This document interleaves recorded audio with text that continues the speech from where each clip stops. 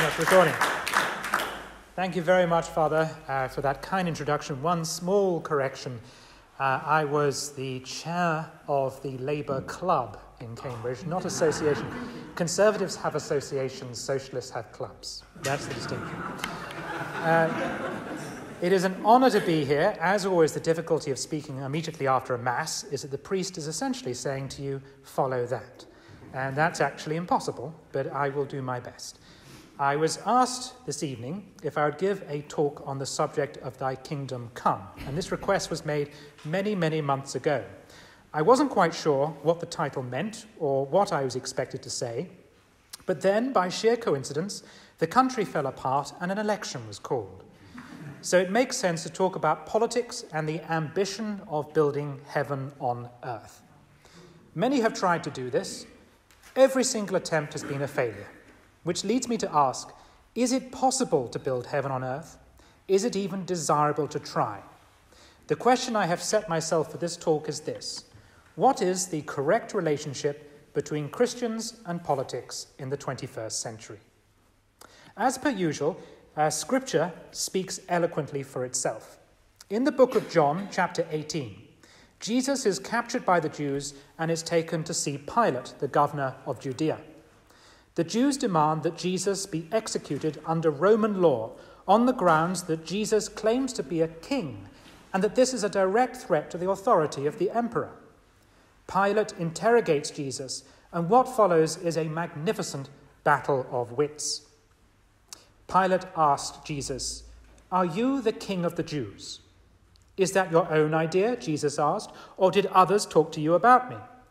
"Am I a Jew?" Pilate replied. "Your own people and chief priests handed you over to me. What is it that you have done?" Jesus said, "My kingdom is not of this world. If it were, my servants would fight to prevent my arrest by the Jewish leaders. But now my kingdom is from another place." "You are a king then," said Pilate. Jesus answered, "You say that I am a king. In fact, the reason I was born and came into the world is to testify to the truth. Everyone on the side of truth listens to me." Pilate retorted, "What is truth?" Here we have the absolutely definitive conversation between a theologian and a politician. Jesus, the theologian, says he is here to speak the truth with a capital T. Pilate, the politician, asks, "What is truth?" I want you to remember that scene during this talk, and I will return to it towards the end. The postmodern world of 2019, the world that you and I inhabit, really began in 1989 with the collapse of communism and the triumph here in Britain and across the world of Margaret Thatcher's brand of conservative individualism. This was the defeat of the politics of we, of socialism, the masses and the collective, a collective attempt to build heaven on earth, and it was the victory of I. Mrs. Thatcher did not believe that it was the job of the government to build heaven, but it was the vocation of the individual to try to achieve salvation on their own terms. She was not, I want to stress, irreligious. On the contrary, you could argue that the politics of 20th century Britain had been a battle between two strands of Methodism, between, on the one hand, primitivists, and on the other hand, Wesleyans. Now, I'm going to have to simplify this religious contest for the sake of time, but to put it very crudely, the primitivists stressed service to the poor and tended to find a home in the Labour Party. Mrs. Thatcher was a Wesleyan Methodist, and they tended to emphasise the doctrine of free will, and they gravitated towards the Conservative Party. Mrs. Thatcher believed very strongly in faith and charity, but she believed that if the government compelled us to be faithful or charitable, then it undermined free will, and therefore it compromised our very real choice to be good people. Ergo, Mrs. Thatcher tried to liberalise the rules on Sunday trading. The grocer's daughter might have spent her Sunday in church, but if someone else wanted to go to Sainsbury's on a Sunday, that was up to them. I should add at this point that, like many members of her generation, Mrs. Thatcher was not adverse to New Age religion as well. This is surprising. Once every 6 weeks, Margaret Thatcher would get herself electrocuted by a Hindu. In 1989, an article published in Vanity Fair revealed that the Prime Minister of Great Britain and Northern Ireland would visit the flat of a Hindu practitioner called Lady Price, and that Lady Price would, quote, poach Mrs. Thatcher in herbs in a hot tub and then literally electrify her. Standing at the foot of the tub, Madame would turn the amps up to 0.3 on the baffle plates which lined the bath, and after an hour's electrification, she would rub down the Prime Minister's tingling body with natural flower oils. This extraordinary fact was obviously known within Westminster because after a particularly difficult meeting with Mrs. Thatcher, one of her ministers was heard to joke, "She must have had the full 240 volts this morning."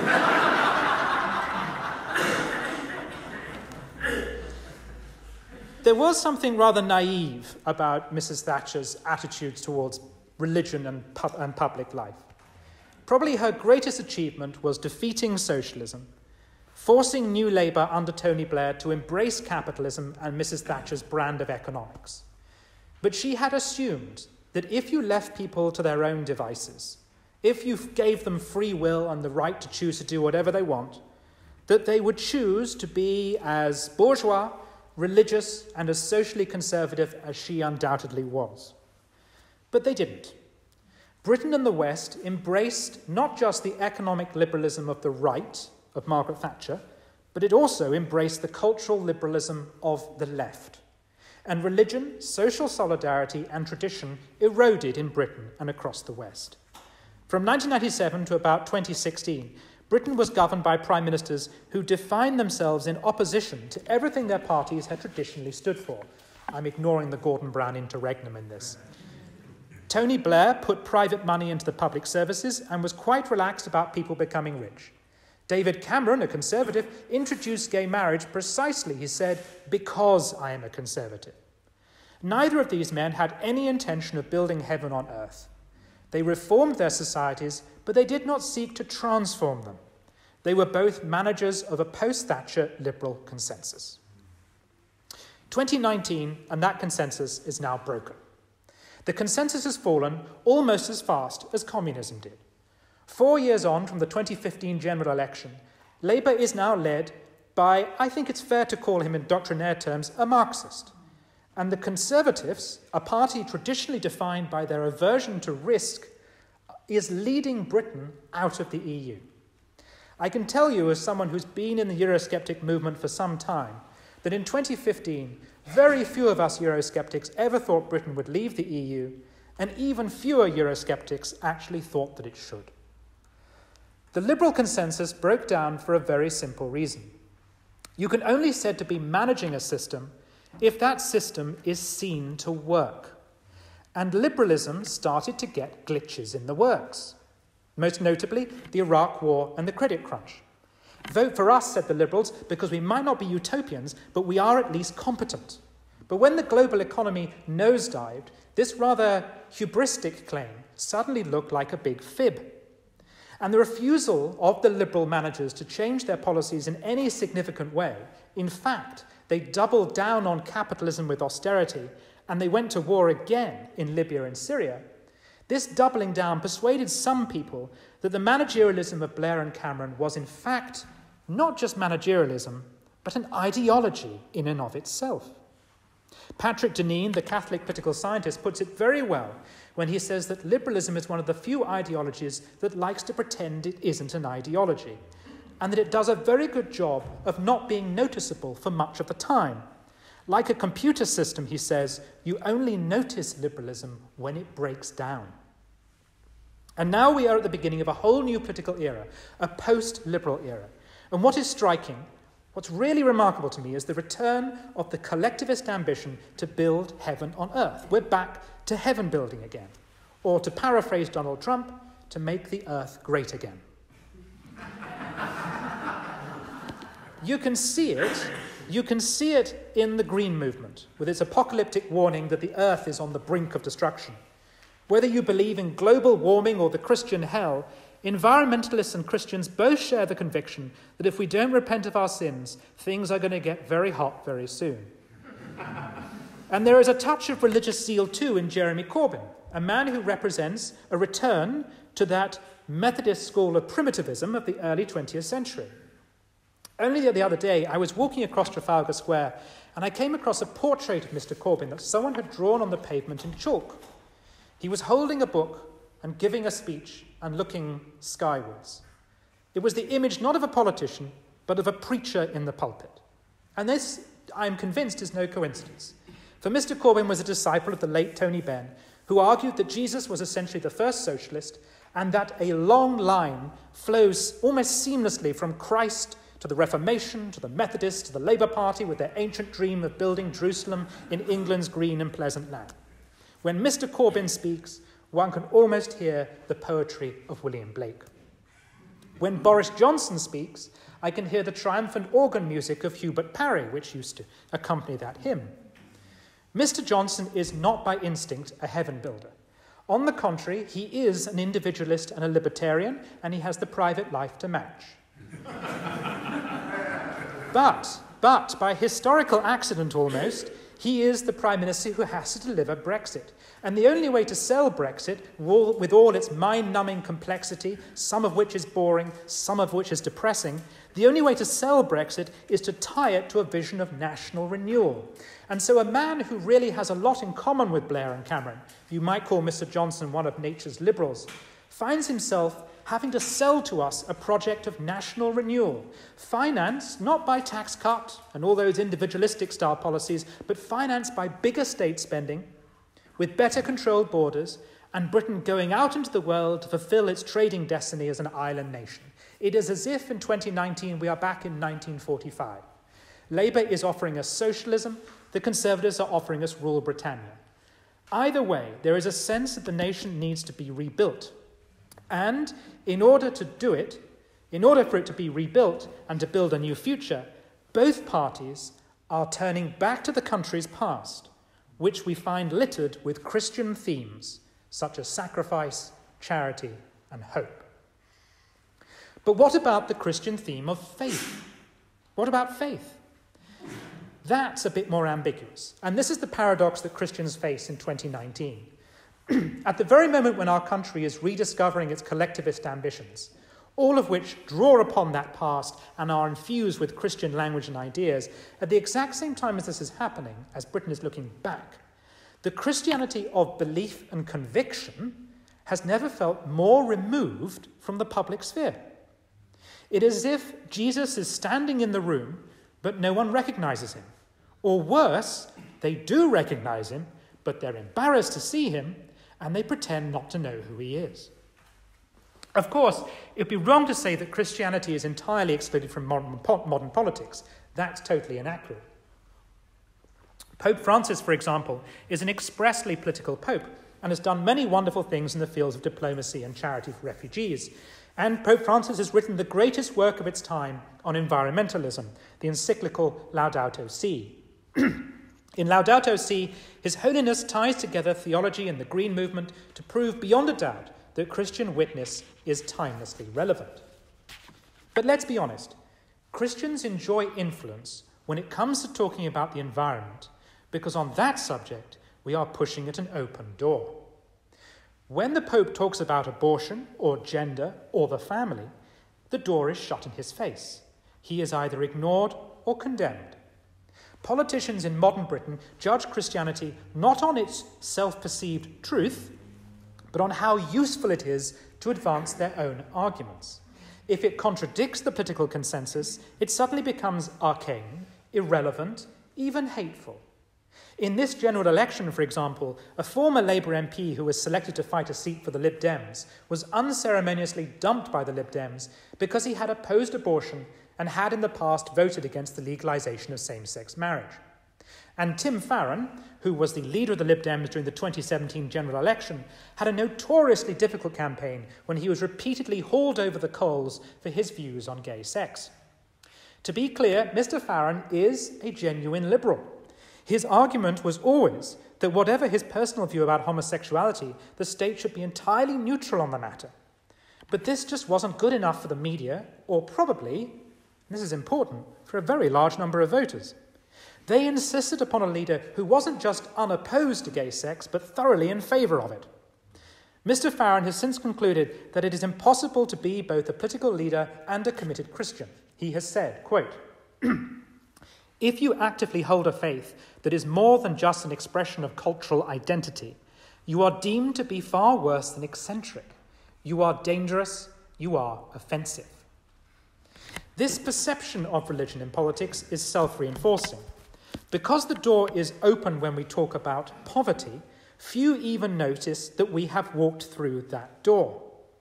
It's only when the door is shut in our face, usually on moral questions, that a fuss is made about Christian beliefs and people suddenly pay attention.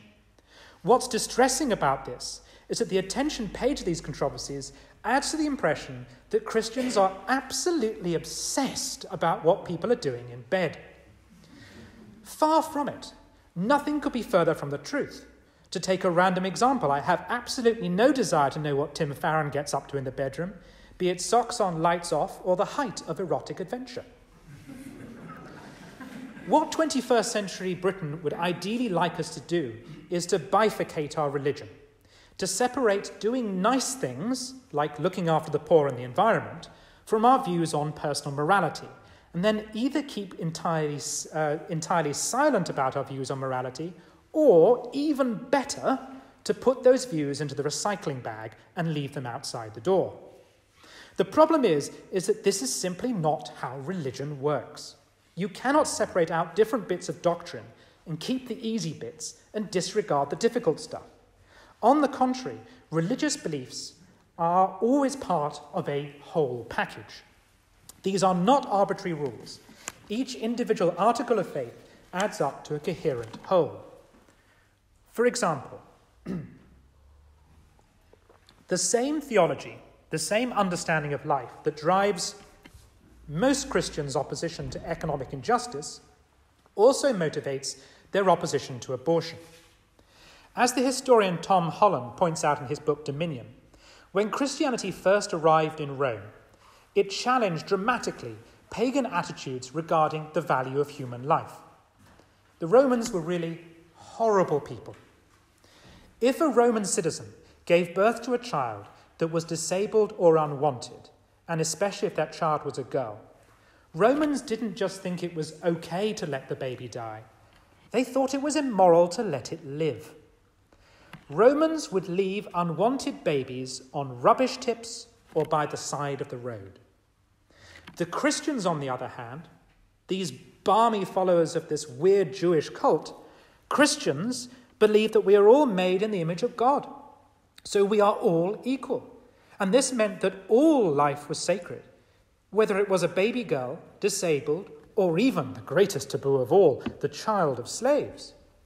Therefore, the Christians caused great scandal in Rome by going around picking up the babies that pagans had dropped.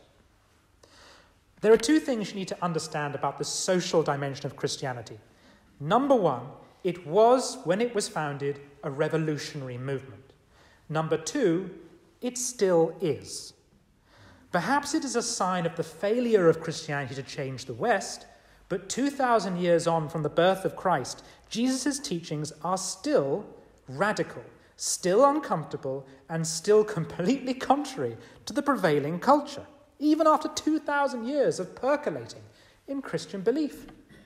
In fact, I'd go so far as to say that there is a lot more about this society that is neo-pagan and somewhat similar to the society of the Romans.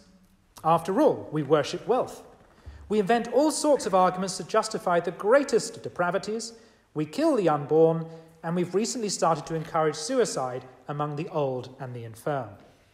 The question is, the question I promised I would try to answer at the beginning of this talk, is do we Christians seek to change this social order through political means? Will that work? Now, there are some who say that Christians have no choice but to enter politics, if only to save their own skins. Some people feel that our society is becoming more and more intolerant of Christianity, and that unless we are inside the corridors of power, wielding influence, we are going to eventually feel the sting of persecution. As Ralph Nader said, you need to turn on to politics before politics turns on to you. Or to put it another way, if we Christians find ourselves suddenly cast into the lion's den, we face a choice. Do we want to be the lion tamers, or do we want to become cat food? Christianity is inherently political, as the gospel I read at the beginning, the Gospel of John, shows. Jesus was not crucified because he was the Son of God. He was crucified by the Roman Empire in order to keep the peace in one of its colonies, because the local religious leadership thought Jesus was a heretic. And there was even a worrying possibility that Jesus was a nationalist. Jesus upended the classical moral order. He said that the first should come last and the last should come first. And he preached against materialism in the name of love. As the philosopher Alistair MacIntyre wrote in his 1968 work, Marxism and Christianity, Christians have never believed that charity ends at private acts of generosity. They have always believed that love demands that we challenge wider injustices. And that is why the Catholic Church has taken upon its shoulders the historic task of promoting the rights of women and the liberation of slaves. Social criticism of the established order, is an inherent part of Christian identity. But the interaction of Christianity and politics has always been a complicated thing because theology and politics work in very different ways. Let's look closer at that dialogue between Jesus and Pilate. To remind you, Pilate asks Jesus if he is a king, which is something Pilate can deal with. Jesus replies that he is a king, but not of this world. Were he a king of this world, then after all, he wouldn't be in chains. Pilate, with a loyally lover semantic, says, "So you are a king then?" Starting to sound a bit like Andrew Neil interviewing him. Jesus replies, "You say that I am a king. In fact, the reason I was born and came into this world is to testify to the truth. Everyone on the side of the truth listens to me." And Pilate then says something that every politician can identify with.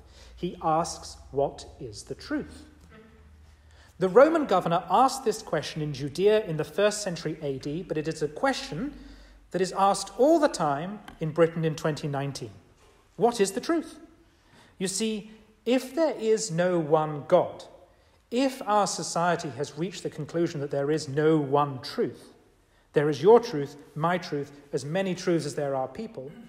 If that is the case, it actually starts to become difficult simply to have a conversation with each other. And the truth that politicians respect and the truth that they live by is whatever truth gives them power and helps them to keep power. The tragedy of Pilate is that he does in fact suspect the real truth. Pilate suspects that Jesus is innocent of what the local religious leaders accuse him of doing. After interrogating Jesus, Pilate says to the mob, "I find no basis for a charge against him." But the mob replies, "If you let this man go, you are no friend of Caesar. Anyone who claims to be a king opposes Caesar." Pilate is then torn between loyalty to his conscience and loyalty to the Roman state. And the needs of the state win. So Pilate has Jesus crucified.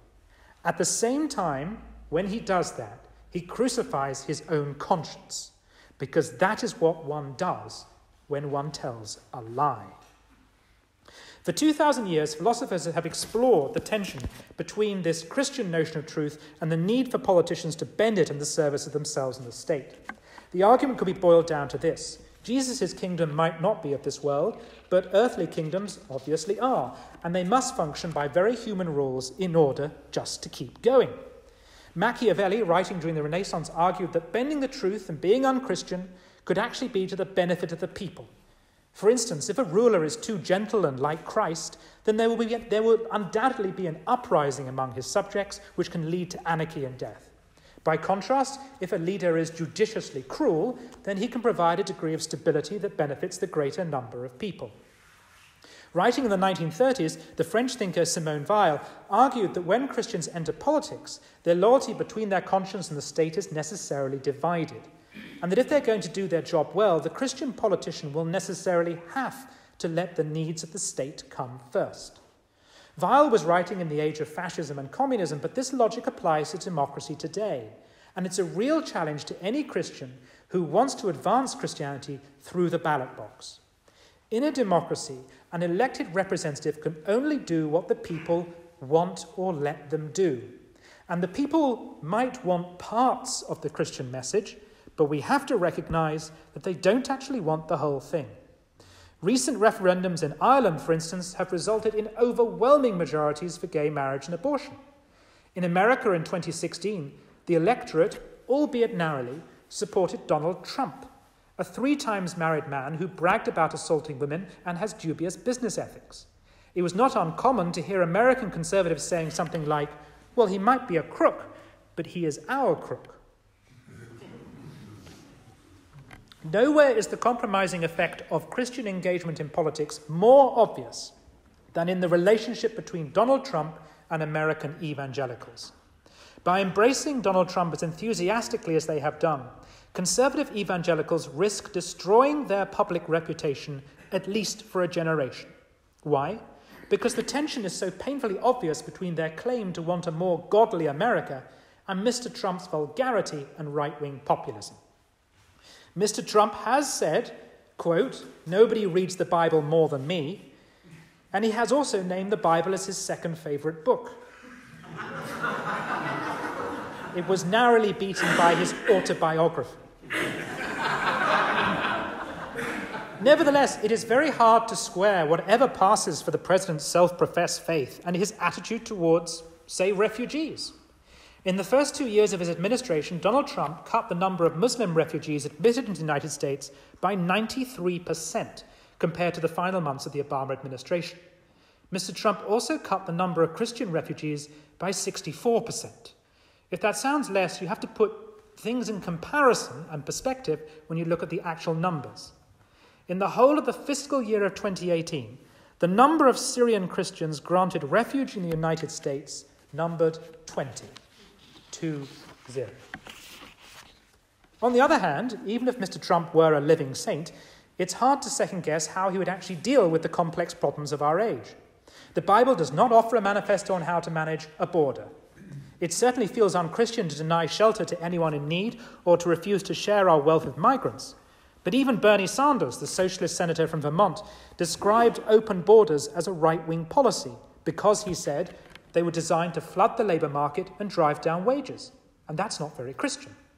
And when migrants drown at sea or are found dead in the back of a lorry, you could say that that is an argument for opening the borders, but you could also argue that it proves the humanitarian case for keeping them closed. If people know that illegal immigrants will be automatically deported, they'll be less likely to take terrible risks to get to rich countries, and the business for people smugglers will dry up. Whatever the truth of what God wants, Donald Trump feels that his immediate obligation is to the Americans who voted for him. And I hate to sound like a broken clock, but to repeat, in our democratic system, he's sort of right. It is odd to imagine that a president would be elected by the American people and would then throw open the borders to the entire world to enter his country. Such an action would destroy faith in democracy and would lead to exactly the kind of crisis and political legitimacy that put Mr. Trump in office in the first place. Trust is turning into the biggest issue of this general election in Britain too. Labour says that you can't trust Boris Johnson. Mr. Johnson says that the only way to restore trust is to honour the Brexit referendum. My fundamental point is this. When Tim Farron says that it is difficult to be a committed Christian and a political leader, it is not only difficult because of the anti-Christian prejudice of modern Britain. It is also difficult because the Christian seeks a relationship with the truth, with a capital T, that puts the Christian at odds with society and also at odds with the political process. Christians are not supposed to be led by their own ego or the demands of a democratic majority. They are supposed to adhere to their conscience, the conscience that they believe is a gift from God. As is probably obvious from everything I have said, I am not 100% sure what the correct relationship between Christians and politics is, but I can offer 3 small bits of advice. The first is for Christians in public life to be honest. The notion that one can separate faith and politics is impossible and silly. If you have a faith, and if that faith is worth anything, then it defines literally everything you do. Therefore, the Christian must approach the public with a health warning. if you people vote for me, you're going to get some religion. If we hide our faith from the public or we are cagey about it, then we legitimize the idea that faith doesn't belong in public or is an embarrassment. Some felt that the real reason why Mr. Farron's leadership imploded in 2017 wasn't that he was too open about his faith, but that he seemed awkward when discussing it. He was caught on the back foot, and that was a mistake. People might disagree with an honest man, but they generally respect him, and they are uneasy around those who are excessively guarded. Second, if you go into politics as a Christian, make sure you are a Christian politician. That means be Christian in how you practice your politics. Be kind. Don't rush to judge. Be a model of the faith, because even if you don't feel like you're much of a Christian, just saying, I am a Christian in 2019 is so unusual and exceptional that it will define you that way, and people will judge other Christians by how you behave. This society might be skeptical about Christianity, but, as I said, we are on the verge of a collectivist turn in our politics, of a rising desire to build a better country, sometimes, paradoxically for a neo-pagan country, to build a better country in a way that taps into memories of Christianity. And that gives us a wonderful opportunity to contribute to this moment. We can help to make British society more aware of the religious roots of its freedoms. We can challenge the liberal consensus around so much of social policy, particularly the treatment of the unborn and the decline in the interest in the family. We can make the case not only for a more generous Britain, but also try to stem any cruelty. Collectivist ambitions can easily become authoritarian, and we've all noticed an intolerance in modern Britain towards opposing views in both the Leave and the Remain camps. Christians must make the case for remembering that we are all made in God's image. Finally, Christians can help to reconcile people to what the state cannot do. There is a tension in the modern world between the extreme individualism of our culture and the belief that the individual not only can do whatever they want, but they have a right to do it. And thus, whenever the individual fails to do what they want, it is the duty of the state to step in and help them to do it. This is madness. Oh, the state can provide you with a safety net, and the state can give you some of the tools for success, but it cannot replace a loving mother or father. It cannot get you off drugs. It cannot teach you the violin. It cannot lift your depression. It cannot ease your grief for a lost pet. The state, in short, cannot love you. It can just about issue a passport, but even that is likely to get lost in the post. For Christians, this awareness of limits is not an excuse for greed or tolerating injustice. The opposite is true. It is a challenge. Responsibility lies with the individual to fix things, and never underestimate the power of even the smallest act of charity. I know the state has done many wonderful things for me. I am the product of the NHS and a state school, and I've also been on the dole. But let's be honest, these things usually take place invisibly. We take them for granted, probably far too much. But what does touch us in everyday life are individual acts of kindness. And so often just a smile or a hello is revolutionary and transformative and life-saving. I always think of the wonderful comedian Julian Clary, who once became so horribly depressed that he decided to end it all. He booked himself into the Intercontinental Hotel with the intention of taking an overdose of sleeping pills. But the minibar was so engrossing and the room service was so pleasant that he thought, I think I'll wait till morning. And then, when he woke up the next day after having had such a nice time, he realized how horrible it would be if the poor old chambermaid found his body, so he decided he wouldn't go through with it after all. Poor Mr. Clary. He is broken, but the point is that we are all broken together. And although living in a society can drive us mad, it can also save us and be our redemption. And that is the starting point for a healthy, better politics, an attempt to work together to make life a little bit better, and to reassure people that they must not despair, but always have hope. Thank you.